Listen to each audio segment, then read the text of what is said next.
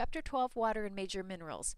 Water is a very important component in the body. We know it evaporates from the skin. That rate is accelerated in low humidity, high altitude, pressurized cabin in an airplane. So we know in those situations we are to drink more water. We can survive several weeks without food, but only a couple of days without water. And our body is about 45 to 75% water, depending on the amount of muscle. Lean people that have more muscle have a higher water percentage because muscle is about 3/4 water. Adipose tissue is about 10% water, and thus a bodybuilder would need more water intake than somebody that's obese. We know that water has many functions in the body. As far as heat capacity, it takes a lot of heat to change the temperature of the body, helping with extremes of environmental temperatures. We know it helps cool the body. You take a nice cold drink of water on a hot day, it does cool a person down. Also involves many chemical reactions for our metabolism. It's a major buffer for carbonic acid and bicarbonate with our pH balance.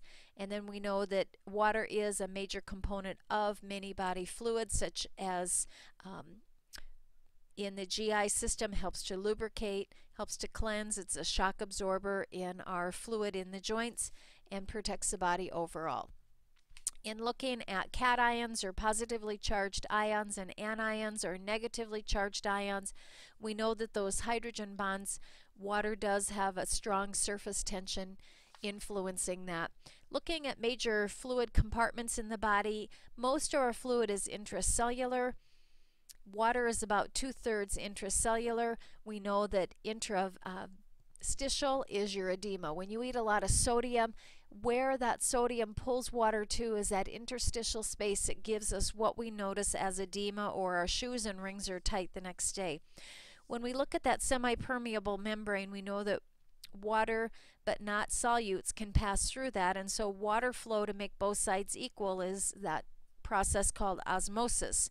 When we look at the balance, that sodium and potassium pump is talked about in the book, and we know that, as I said, sodium can negatively or positively influence the direction of where that water goes. Looking at osmotic pressure, we know it's that force causing the water to flow across that membrane from an area or side of increased concentration of ions to the other side. In also looking in the water in the body, as I said, that sodium-potassium pump causes that shift in those fluids into the 3 different compartments of the body where fluids are held. Most of the water in the body is intracellular. How much water is enough? You've probably heard people say 8 glasses of water is what they recommend. It's higher for women that are pregnant because the woman is growing placental tissue, amniotic fluid. Her blood volume is increasing by 50% in order to get ready for that labor and delivery. And with lactation, there are specific recommendations. Women that breastfeed need to drink a lot more water because there is a very strong equation with the amount of water consumed with the amount of milk that the woman is able to produce to feed that baby. Every time a woman sits down to breastfeed, she is recommended to drink at least 1 cup of water plus additional if the baby is having low urine output. We know athletes and people that are active need a lot more water because they are sweating and burning it off in the process of evaporation, and our sports drinks help with that. Men need about 3.7 liters of water per day, and lactating women need about 3.8 liters per day.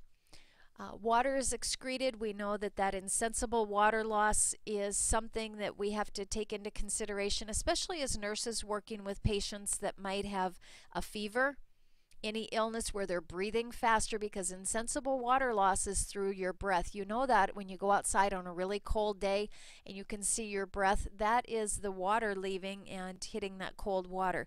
Anybody with rapid breathing, lots of open wounds with draining tissue or Jackson Pratt drains, they need more intake of fluids because they're losing it.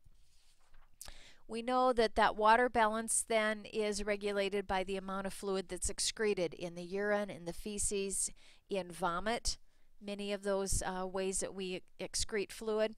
Our blood volume is also a huge part of water balance. We will start looking at blood volume and blood pressure as related to taking diuretics, trying to lower the blood pressure.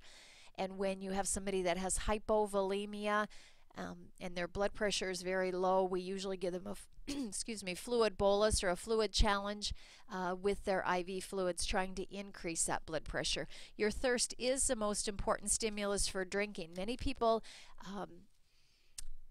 are not able to notice that they feel thirsty, and they misinterpret those cues as being hungry, and they will come home from somewhere and eat something instead of actually drinking a glass of water, what the body needs. And then the water reabsorption in the GI tract. When we look at preventing constipation and some of the other GI issues, we know that water is part of that equation. People that drink a lot of caffeine, alcohol, can affect fluid balance because they are natural diuretics. They can cause some dehydration, and we know our signs of dehydration are things like decreased appetite. They can be dizzy from a low blood volume and blood pressure, which we call orthostatic hypotension, muscle spasms, and then a very dark concentrated amber urine is also a sign we look for that tells us if the person is dehydrated.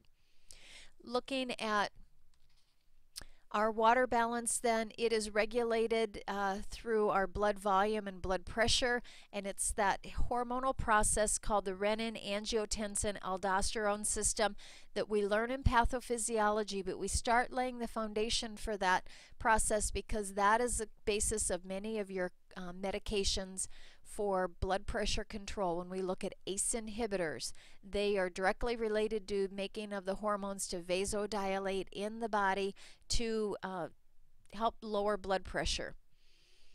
We know that thirst is elevated with increased osmolarity. You have a dry mouth, and it increases that hormone, increasing that angiotensin II in the body.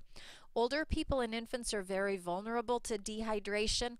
Older people have a decreased thirst sensation, and so if you work in long-term care, many times the nurses will tell you, make sure you encourage the residents to drink some fluids in between meals because they don't feel thirsty, and they don't want to bother the nurse aides by needing assistance to the restroom often, so they just don't drink very much, and then they get dehydrated.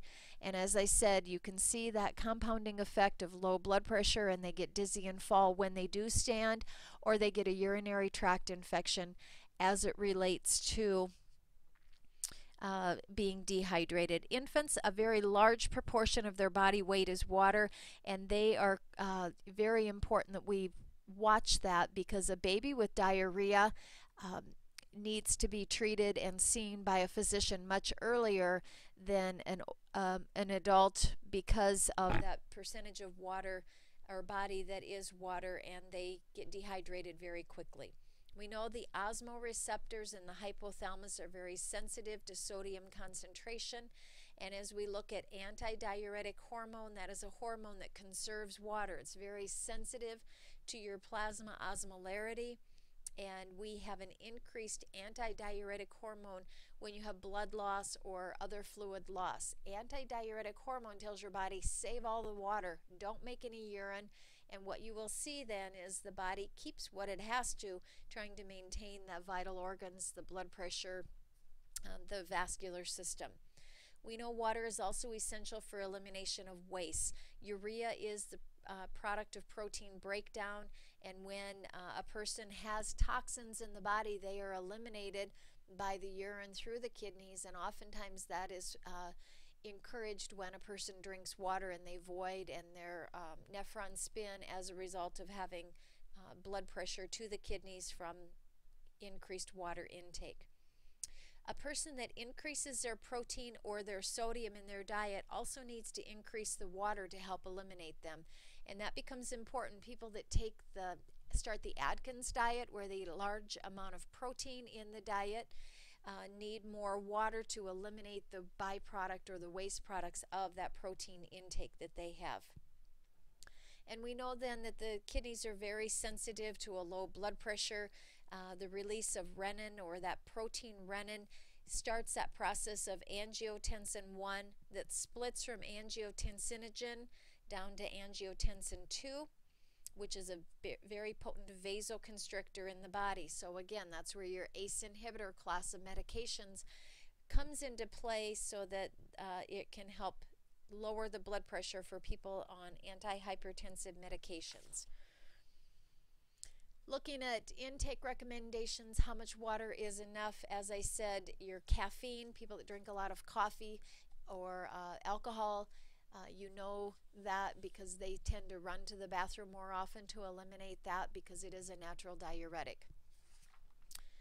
The major minerals found in the body are important when we look at the bioavailability, what a person needs, how much fiber they eat in their diet, because fiber binds to many of these minerals and they are eliminated from the body. So the timing of food intake along with our major minerals becomes important.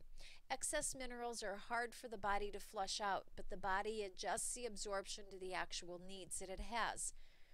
Megadosing with a single mineral decreases absorption of other minerals. So people that take a whole lot of calcium thinking it's going to make their bones really good and strong might alter the absorption of other minerals and have a negative effect on the body.